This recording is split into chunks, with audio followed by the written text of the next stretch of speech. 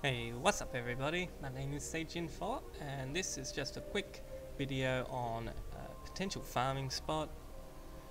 We're going to be going to the moon and going to the Dark Beyond mission because I'm not sure that this works too well during patrol. And this isn't the opening the hive loot cave thing, farming spot.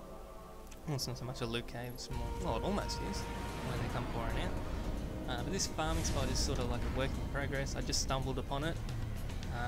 I've only been there like 3-4 times, and each one of them was pretty short.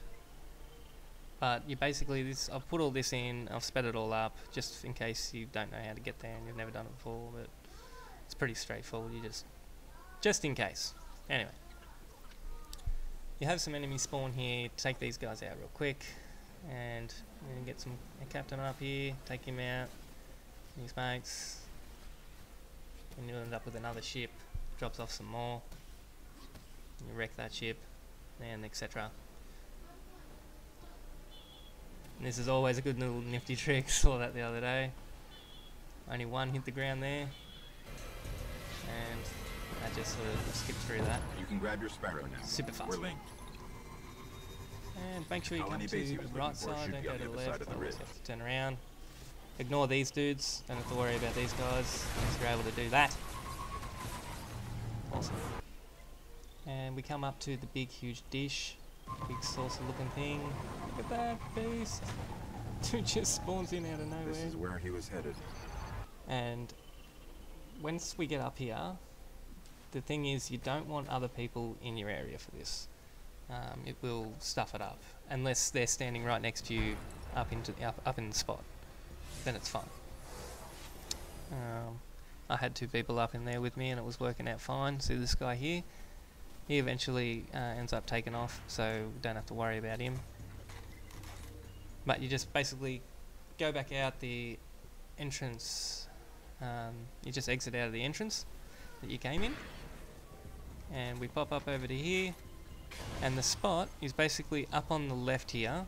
You just jump up on these rocks. There's a chest in your face normally, if you haven't been here before. And you just keep stepping left and touching the barrier. You just keep your shoulder and your feet on the barrier. Yeah, I've got to change weapons because I don't have a scout rifle. There's Covert, he's a legend. And there we go. Now a lot of this is sped up. This isn't, as I said, perfected yet.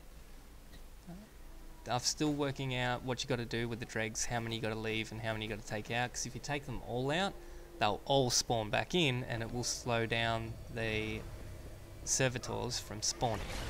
And I came over here to see if there was one to clear out that was wrecking it, or stopping it from happening, and sure enough there wasn't.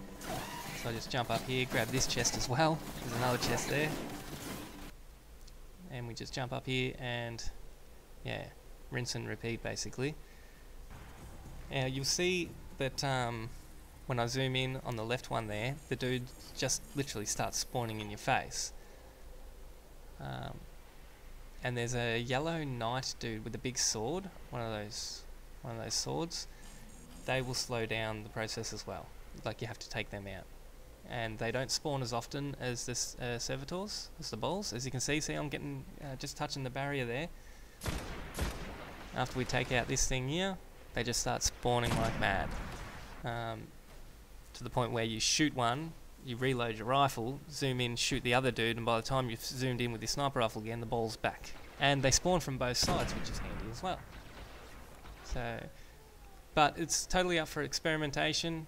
It's not a perfected technique at all, so basically just have fun with it.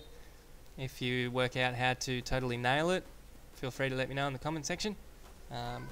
Feel free to have a look at my channel. I will be uploading some more stuff. I've finally got all my programs sorted out. It's taken like 12 months. But I've got a lot of stuff that I'm going to be putting on the channel. It's going to be a lot of fun. Just a heap of funny clips and cool stuff that happens. Trippy moments, stuff like that, you know. But yeah, good luck with this guys, and yeah, just experiment and have fun with it. I'll see you in the next one guys. Catch ya.